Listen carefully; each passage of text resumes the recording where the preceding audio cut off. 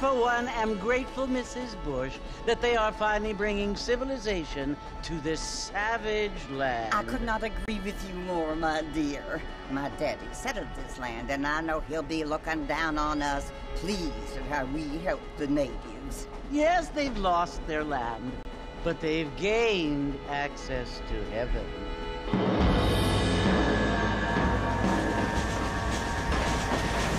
But Father, do you mean unless an innocent receives communion, they're destined to go to hell?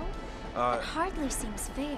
What I mean to say, Jenny, is that there is a great deal of difference between an innocent and a savage. I never thought of it that way. Yes, they lived like animals, but they're happier now.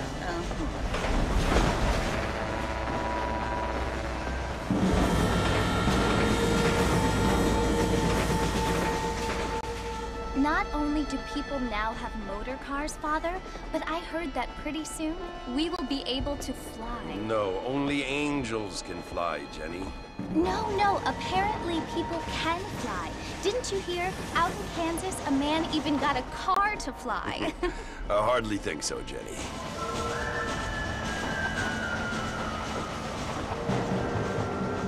Apparently, Mr. Johns wants to run for governor, which is why he's so concerned with cleaning up the state. Nate Johns. Yes. His family is nothing but hillbilly trash that came here after the war. I don't want to be judgmental, but this state should not be ruled by such a disgusting family. A family without class. Apparently, the Johns family have made a lot of money, and he has a lot of friends in politics. Mrs. Bush, money isn't everything. There are many things that money cannot buy. It seems that money can buy voters, though.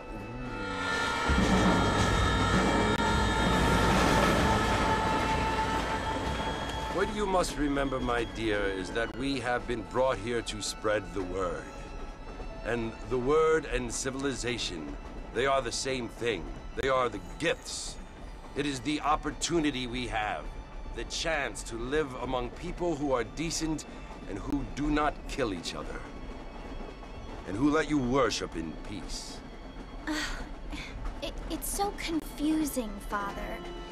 Sometimes I find it impossible to make the distinction between a loving act and a hateful one. I mean, they often seem to be the same thing. Yes, Jenny, it is confusing. But you only have to ask me if you need help. Indeed. Well, here we are, Mrs. Bush. Armadillo.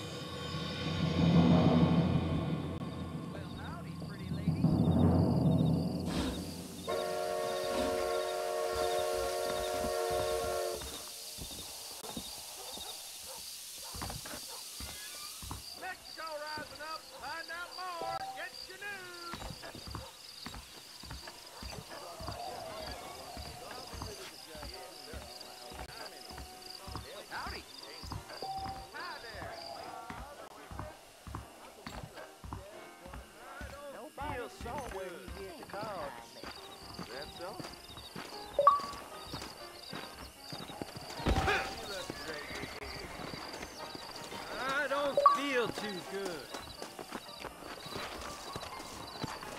This big mouth got him killed. Okay, I see those.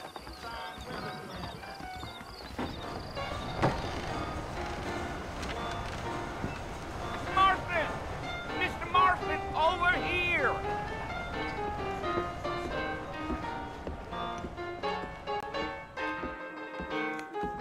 You must be John Marston. Sometimes. I'm Jake. Your friends from Blackwater hired me to guide you. They ain't my friends, but pleased to meet you, Jake. I got the horses saddled up and ready out front.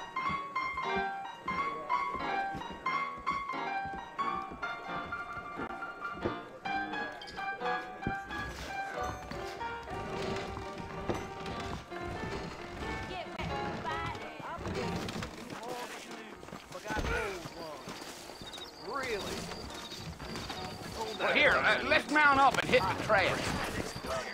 Don't say that. I ain't so sure about that. Easy on the spurs now. We don't need to draw undue attention. I'd steer clear of Pleasant's house if I were you. Fantastic. Let's go!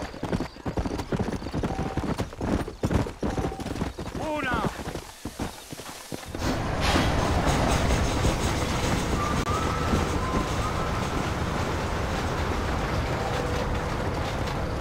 So it's Fort Mercy you want to visit? That's right. Ain't taking nobody up to the fort in a long time. Strange place for a decent fella to want to visit, if you don't mind me saying. Who said I was a decent fella? It's been abandoned for years now. Folks say it was built during the Mexican War. What kinds of soldiers around back then? Why'd they leave? Well, I ain't entirely sure. I heard they had to go up north to fight Indians, or maybe they got tired of being soldiers and went looking for gold. You know how things is. So what are you doing up at the fort? I'm looking for an old friend. Well, like I says, you ain't gonna find many folk around those parts these days. Those you do find are about as sociable as an ulcerated back tooth.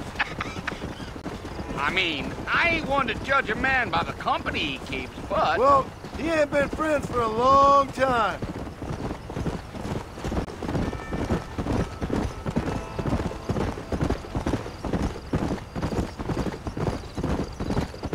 Are you planning on spending any time in Armadillo, Mr. Marston? I doubt it.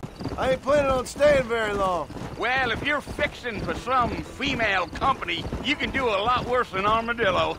Fine as cream gravy they are. Not like Thieves' Landing. Dang, those girls ain't even fit for a drinking man to hole up with. I'm a married man, I'm afraid. Ain't we all?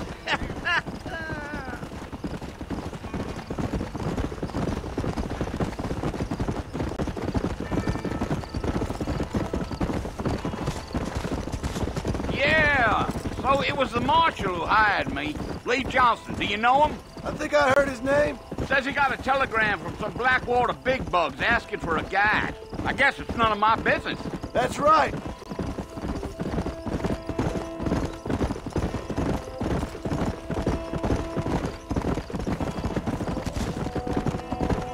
You ain't very talkative, are you?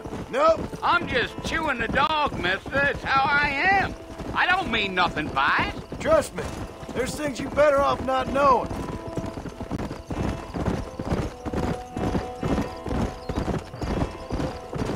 Damn coyotes. What a waste of good meat. Not far now, Mr. Marston. The fort's just over this hill.